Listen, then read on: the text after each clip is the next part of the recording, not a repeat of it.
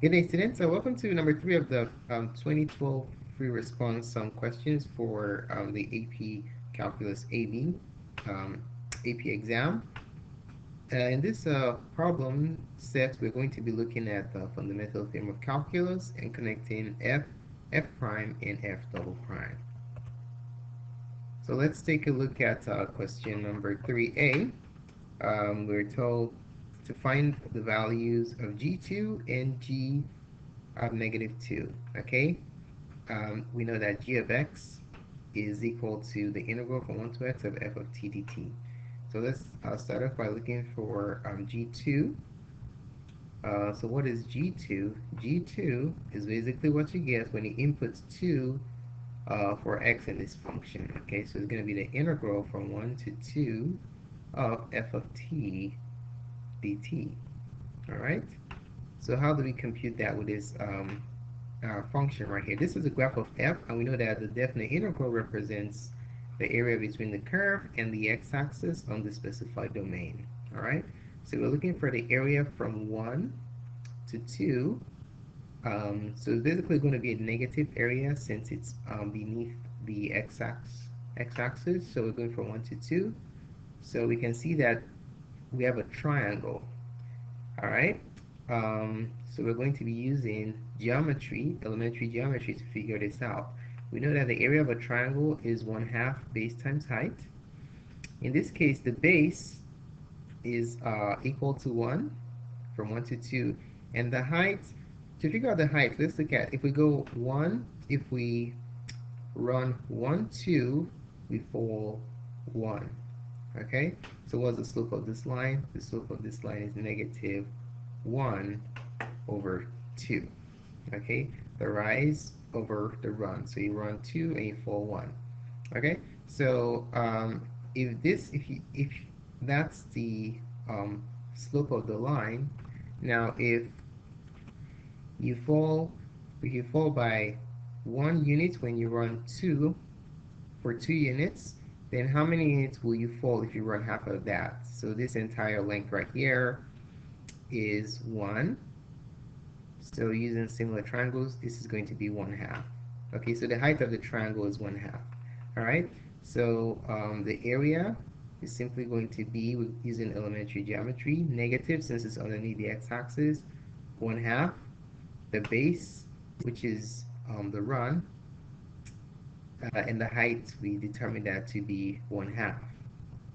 Okay, and then when we multiply this out, you have -1 over 4. So that's the area underneath the curve, between the curve and the x-axis, from 1 to 2.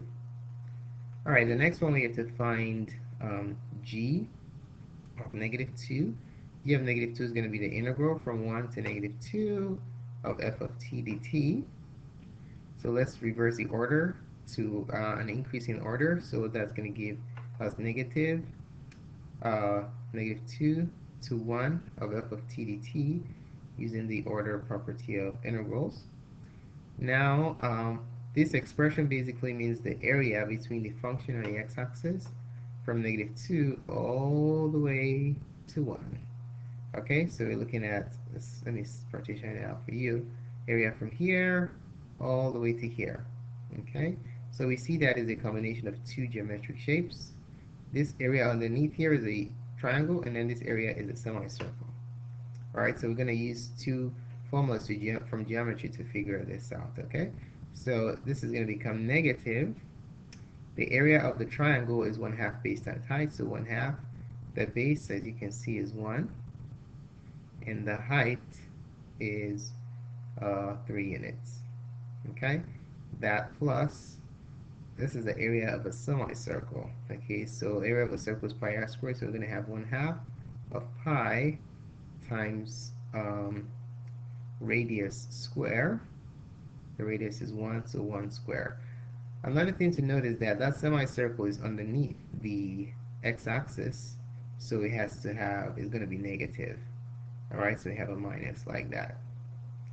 Okay, so let's go ahead and simplify that. If we simplify the expression, we're going to have distributing the negative, -3 over 2 plus pi over 2. Okay, So there goes the value of the second integral. All right, let's take a look at the B part. It says for each of g prime of negative 3 and g double prime of negative 3, find the value or state that it does not exist. All right, so let's go ahead and figure those out. We're going to start with g prime of negative 3. So problem letter B. G prime of negative 3. Now, let's find out what g prime of x is first. So, what is g prime of x? So, g prime of x is basically the derivative ddx of g of x. And we know what g of x is, right? G of x is that integral expression. So, we have the derivative of the integral from 1 to x of f of t dt.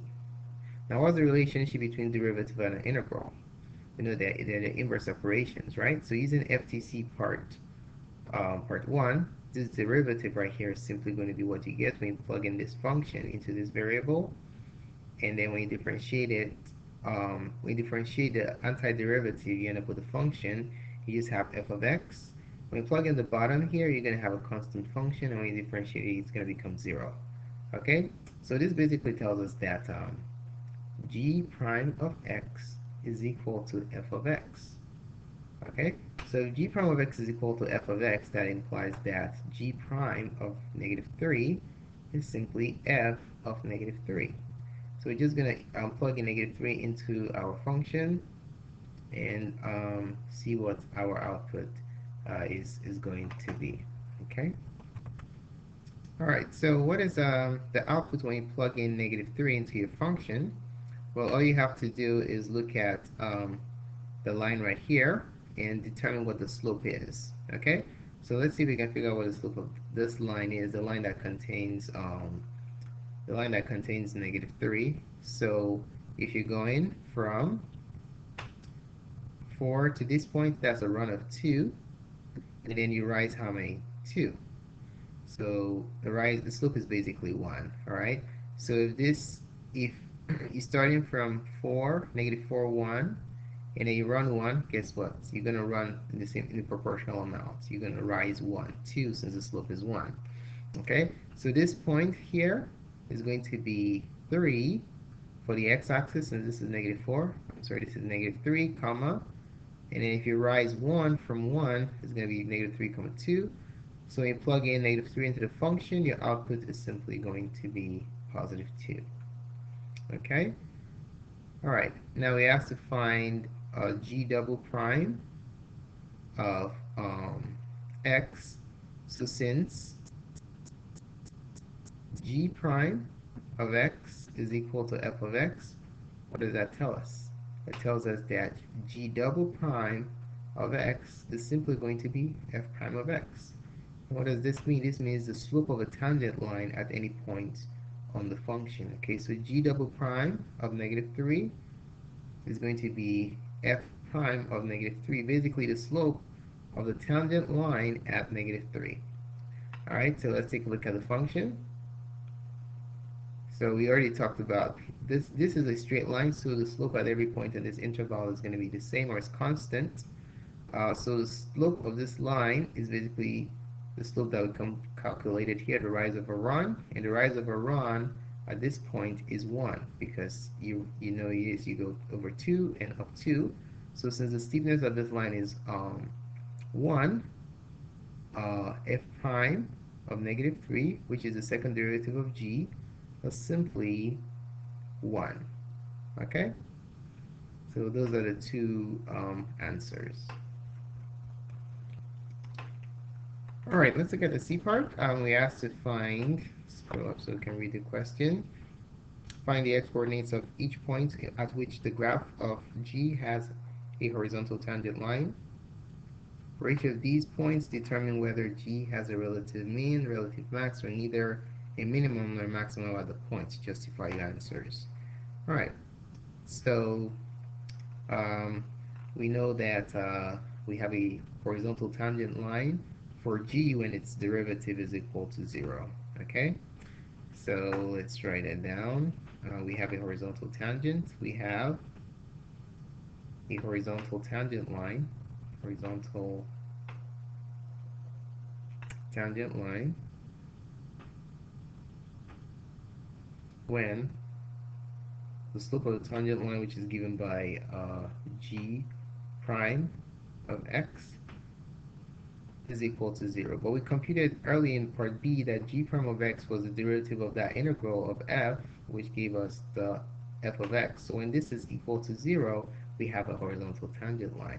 All right, so where do we have f of x equals 0? We have f of x equals 0 at -1 and +1. All right, so let's write this down. The graph of g has horizontal tangent lines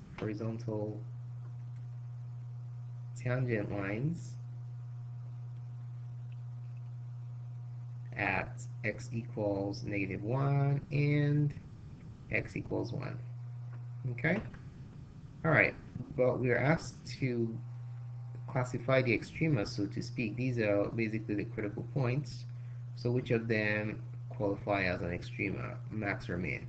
So if you look at this situation right here, f changes from positive to negative, and then here it changes, it's basically negative and negative, so there's no change here. So what's happening at the 2 points where it has a horizontal tangent line? So at x equals -1, g prime of x, which is of course equal to f of x, changes from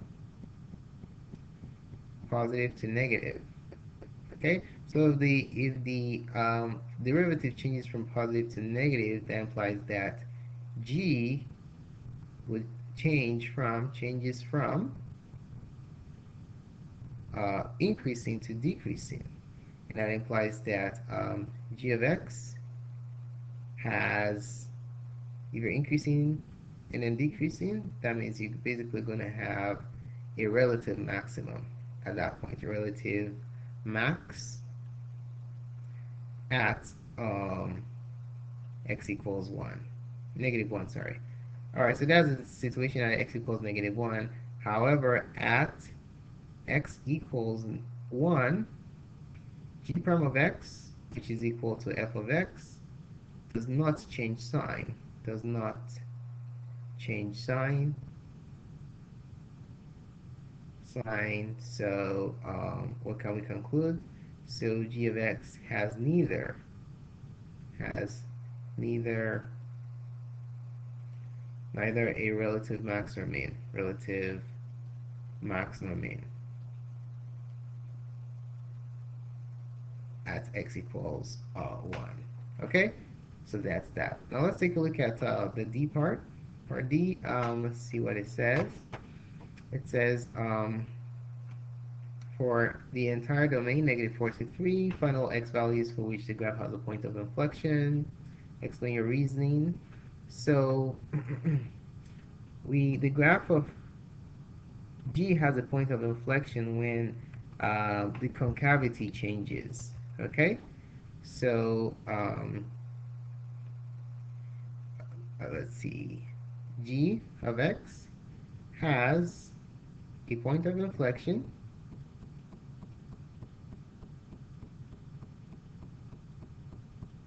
when g double prime of x. Remember, we already computed what g double prime of x is. Since g prime of x is f of x, g double prime of x is equal to f prime of x. Changes sign. Okay, any value where it changes sign from positive to negative or negative to positive, you have a point of inflection. All right. So the question is, when does the slope of this function change sign? Because this is f, and f prime is basically the slope at every point. All right, so let's look at the steepness of the line here. On this interval, we know that the slope is going to be positive. M is positive. In this interval from here all the way to there, M is going to be negative. and then on this interval the slope is positive, and on this interval the slope is negative. So let's see, where does the slope change sign. So the slope changes sign at -2. It stays negative all the way to 0, changes sign at 0, and then increases, and then changes sign at 1. Okay, wait a minute. If you take a look at the interval around 1, okay, I'm looking at the wrong thing.